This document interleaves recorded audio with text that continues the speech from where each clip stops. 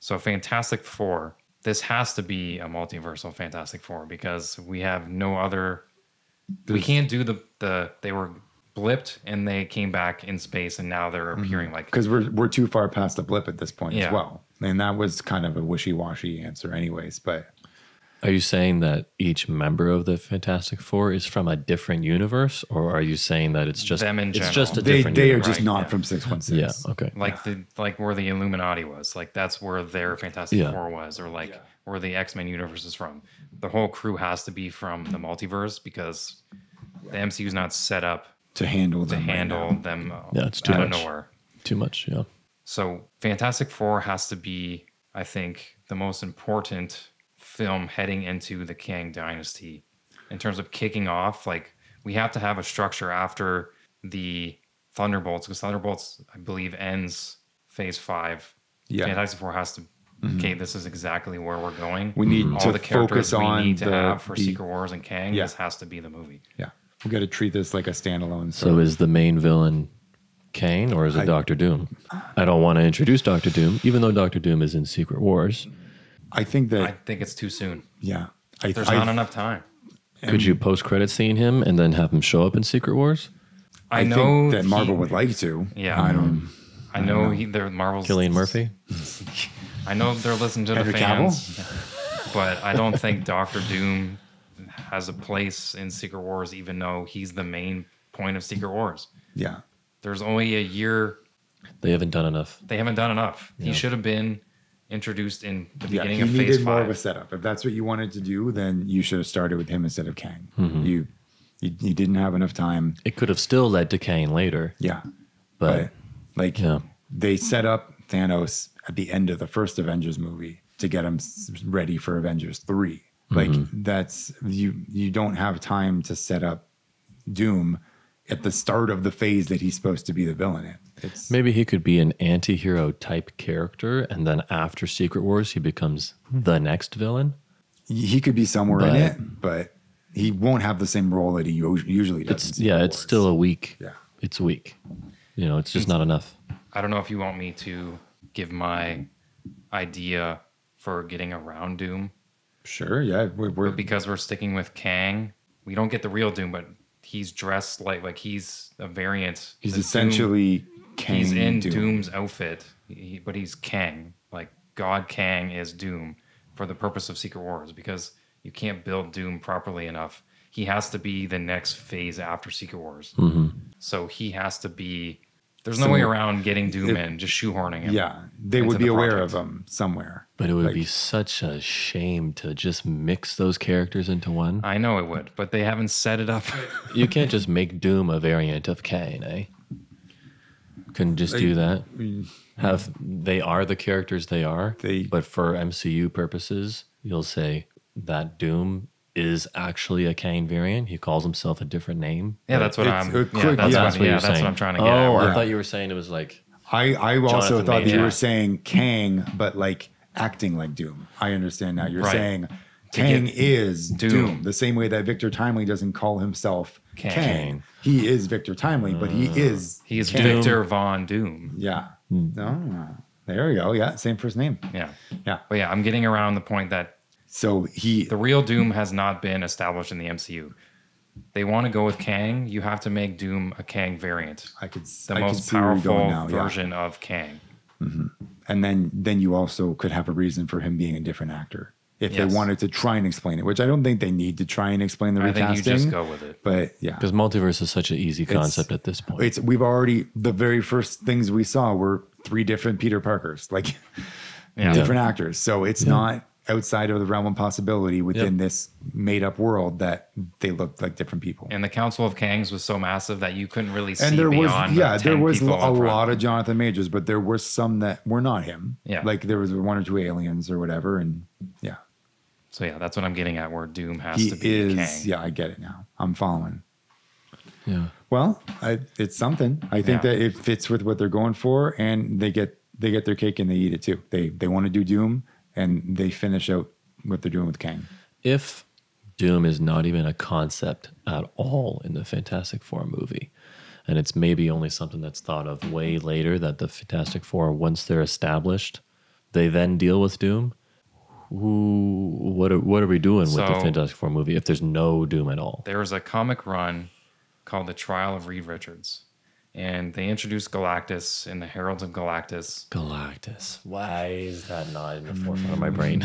And there's parts of it where the Silver Surfer is also there. Wanda is alive, and Vision has come to Reed Richards to get his help in order to fix him. So maybe we can bring Vision into that kind of point. Do something, yeah. But basically, Vision actually had the whole. He always thought about the multiverse. Maybe he finds this Reed, in a different multiverse, and that's where the Fantastic Four come from. He's trying to look for him and Wanda's kids to bring back to Wanda, just like Wanda was trying to look for her kids. But the trial of Reed, he allowed Galactus to live, but Galactus destroyed a world. So they blame Reed for allowing millions and millions destroying the world. Because he the allowed Council Galactus, of Reeds? The Tribunal. Oh, the Living Tribunal. The Living Tribunal. The Living Tribunal. So the Living Tribunal has teleported Reed to their planet because he is the reason why Galactus destroyed the planet of the Skrulls. So now we can kind of shift and kind of weave around maybe the Celestials. We can do that kind of. The Living Tribunal was in Thor: Love and Thunder.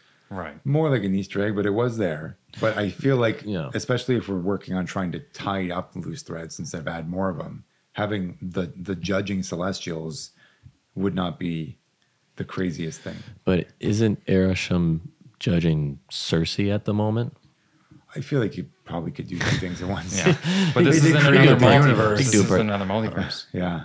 Right? Our Fantastic Four is not in 616. That's true. It does bring in a different question. Another point of that comic is the Heralds of Galactus. So we introduced Nova, and we have the Surfer. So Nova is the one who sought out this planet for Galactus because he was dying in order to feed. But Silver Surfer is not allowed to due to his Herald abilities. Like he can't do it. So he brings them to the Watcher. In order to find Reed, they bring them to the Watcher so the Watcher can bring them to locate Reed because the Silver Surfer cannot use his abilities to betray his Herald. So this is how we can bring Watcher into live action. And since Watcher has already been introduced in What If, there's a nice little connection there that he's... And he's like, and it's not just like a theoretical. He is literally like canonically causing things to happen. Right. So Surfer is bringing Sue Storm and Johnny to the Watcher. Yes. And then during that time in the comic, when they're going to find Reed, we kind of get a little backstory. Like we get the origins of the Fantastic Four in kind of a different way. So we can kind of maybe see how... Which gives them their origin story without having to... It was like a 2-page panel of like Ben Grimm having that be the movie, having that flashback of because they're traveling through space. That's like how without having their own movie. That's how it happens. And so Lilandra, see, the problem is that Odin is no longer around in MCU, but if we're doing it in another universe, I was gonna say because this brings in lots of different questions about how these things interact with different universes. So is there a set of Celestials per universe? Is there a Valhalla per universe? Or do all universal beings go to the same Valhalla? Do all universal... I feel like there's one per universe because Loki is holding individual strands together. It's not like they didn't already meet. Like, and if there was one single Valhalla, all the multiverses would already be crossing at all times. I mean, they do start with it now being an image of the Yggdrasil tree. They do start. But there was a Valhalla before Loki did that. Well, I know, but so when that one was just a circle. I don't know. I mean, it could be, but I feel like there would have to be. But it just brings in the question, right, for this story. Right. How would it be applied? If you're going with this type of logic, like when they have different movies that have different theories of time travel, like are you going with branch timelines? Are you going with like Back to the Future type logic? Like it's just whatever you decide, then you gotta kind of go with it. So if you decide in the movie, okay, there's one set of Celestials per universe, there's one Valhalla per universe, like, you establish the rules as you go, right? I think each universe is self-contained. You can cross between them, but there's nothing shared between them. Like otherwise, then Arishem would be judging like them all at the same time, sort of thing. Like then Jane would go there and there'd be 50 other Janes who all came from their different ones. So I think that their individual universes stacked on top of each other, but they're each single. Yeah, I got you. Amongst themselves. That makes sense. So if Odin is alive in this branch timeline, in the book, he gets his vote nullified and he's not allowed to do it because he wants to free Reed, but Galactus is neither evil or good. He's just neutral and he's just a being that exists. So they can't say his intentions. He's a universal constant. Yes. Yeah. And so the end of it, the Watcher admits one day Galactus will be put to the test with a planet whose power is greater than that which then he will be defeated. Until then, the universe shall play out as it should. So then Reed gets freed, but that's just kind of a way to build maybe past Secret Wars or even mix Galactus in with the Celestials. I think Galactus is a great way forward. Yeah. It's a great way forward to avoid the Jonathan Majors issue. It's a great way to avoid the lack of Doom backstory issue. That's definitely a great way forward. Because you have to go either smaller or even bigger. Or than huge, Secret Wars. And since we've already had the Eternals and we've seen them in person with Celestials and how big Celestials are, I don't think Galactus will be that far of a... No, yeah, you've already seen that the Arishem, the Earth is like the size of his head. Yeah. So And then to we have can introduce Heralds as something well. that can eat a planet is not that it's not out of the realm of things we've already seen. And then seeing the Heralds, we'll get into if they want to do a Silver Surfer backstory. I think there was rumors that they wanted to. Oh yeah, do that is what they were doing. A TV show or some kind of one-off hour special. Oh, I didn't remember that.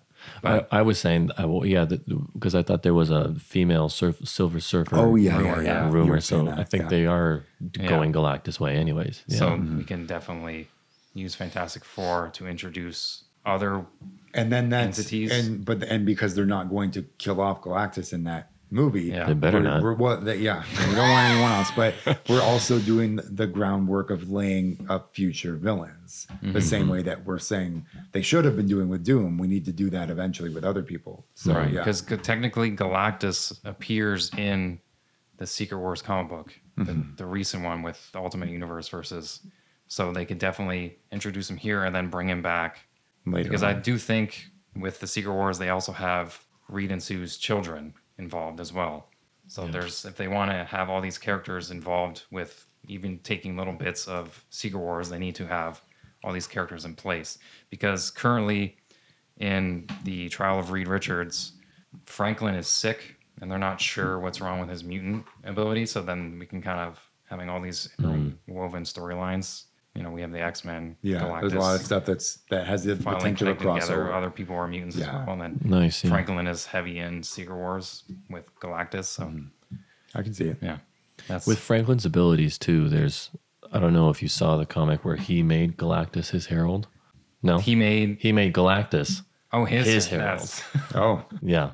He's an overpowered character. Yeah, because in Secret Wars he comes in on Galactus. Oh, jeez. So. Yeah. I mean, you can do all that kind of stuff, but you have to have, if they want to bring in them ahead of time. Kids, unless they just want to stick with just the Fantastic Four, because they haven't really gotten that right. Yeah, Galactus is an important character to establish. You establish Galactus, you establish the Richards family, you establish that they got a kid. It opens up a lot of doors for the future. And the Heralds and more powerful beings. They don't have to be heroes for and then have the kids. You can introduce them already having Franklin.